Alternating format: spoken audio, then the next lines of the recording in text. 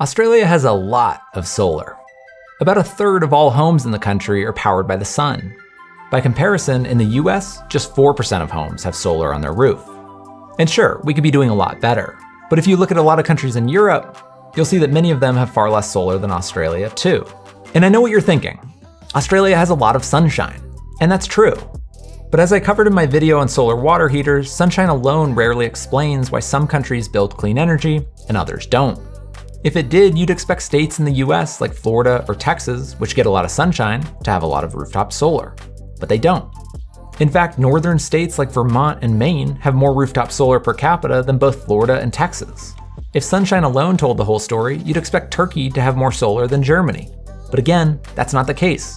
Germany has 8 times more solar per capita than Turkey. So yes, Australia has a lot of sunshine, but clearly something else is going on here.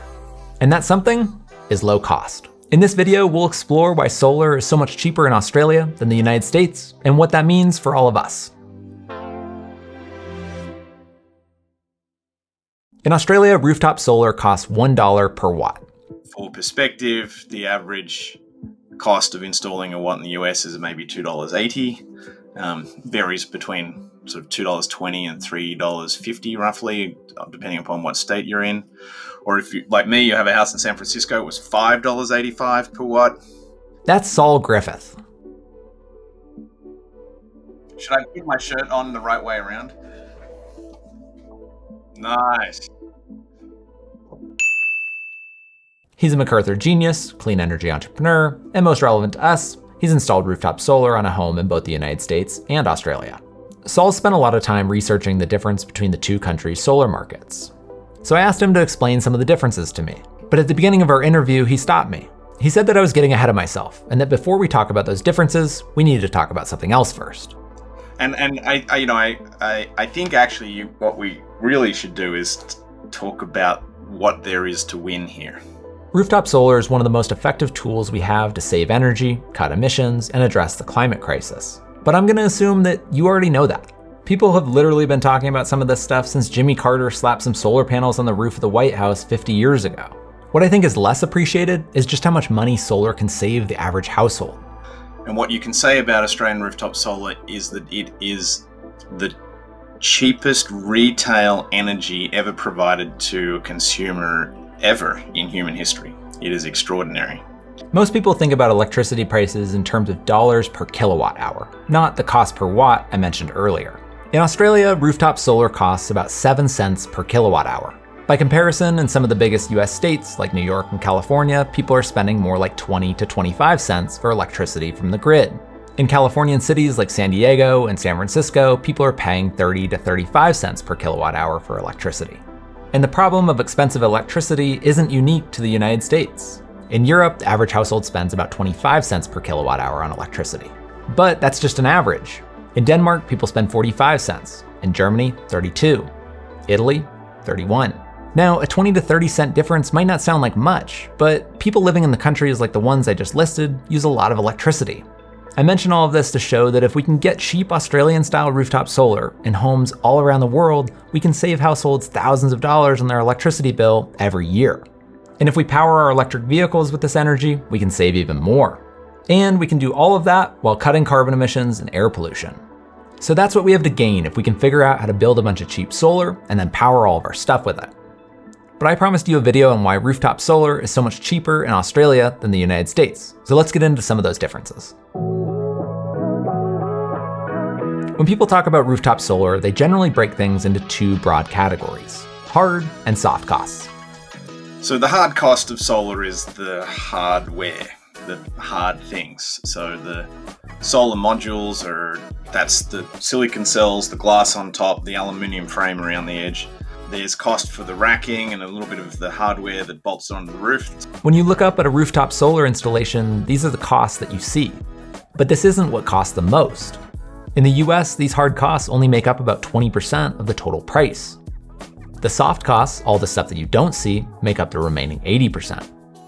The soft costs are things like the cost of permitting, the overhead charged by the installer, inspection costs, even the cost of getting the sale.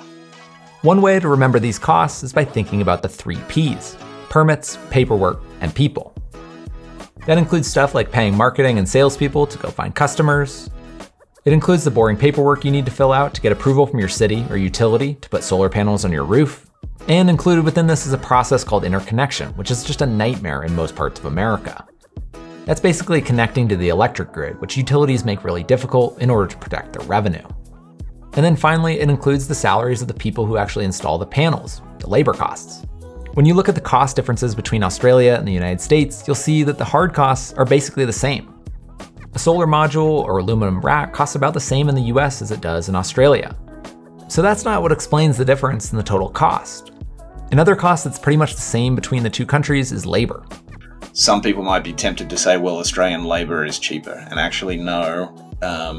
The Australian rooftop solar installers are taking home about 10% more as an hourly wage than American solar installers. And it's worth pausing here to reflect on how crazy that is. Before working on this story, I would have looked up at a rooftop solar system and thought that most of the costs were the expensive panels and the labor that went into installing them. And if you live in Australia, that is where most of your money will go when you buy solar. But in the US, most of the money goes to those 3 Ps. It basically goes to useless bureaucracy and paperwork.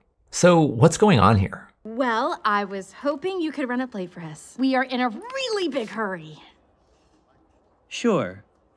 What's the plate? 29T. Number. According to a recent study, it takes anywhere from 25 to 100 days to get a rooftop solar permit in the US.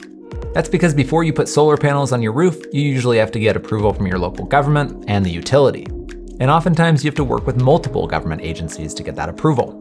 In Australia, the process is quite a bit different.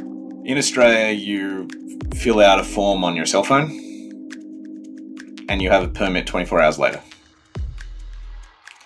And so the cost of obtaining that permit is zero. Even if you pay the installer to do it, because they'll often do that process for you, you're paying them $20. The longer permitting process in the US creates other problems too. Earlier I mentioned the 3 Ps, permits, paperwork, and people. The reality is that these aren't separate, disconnected categories. They're all intertwined. For example, a complicated permitting process requires filling out a lot of paperwork. And that requires more people, and that ultimately means more cost. Longer permitting times also results in higher marketing and sales costs. In the US, 30 to 50% of people that sign up to get solar never end up going through with the purchase. They've made the decision, they're waiting for the permit, and they're like, I'm fed up, and then they leave. That leads to the reason that the cost of sale is so high. And this isn't that surprising if you think about it. I mean, can you think of any other product that you buy that not only do you have to wait 3 months to get it, but you also have to fill out a bunch of paperwork and then deal with the government multiple times? It's a miracle that anybody goes through with this process at all. According to one estimate, it costs solar companies in the US about $2,500 on average to acquire each customer. In Australia, by comparison, it costs a couple $100s. In Australia, solar is so cheap that you barely need to sell it. Literally, you talk to your neighbor over the fence, and the neighbor's like, oh mate, I got rooftop solar, it's the cheapest electricity ever. Saved $1,000 this year. And then you buy it. Add all this stuff up and you get 2 very different pictures. Earlier, Saul mentioned that in Australia, rooftop solar costs $1 per watt compared to the US where it costs $2.50 to $3.50 a watt. For a 5 kilowatt system, that's the difference between a total installation cost of $5,000 and between $12,000 and $17,000. And this is probably obvious, but I feel like I should say it anyway, this is for the same exact product. It's not like when you install solar in the US, you somehow get higher quality electricity. You just have to deal with more permits, paperwork, and people. I'm gonna lose my freaking mind!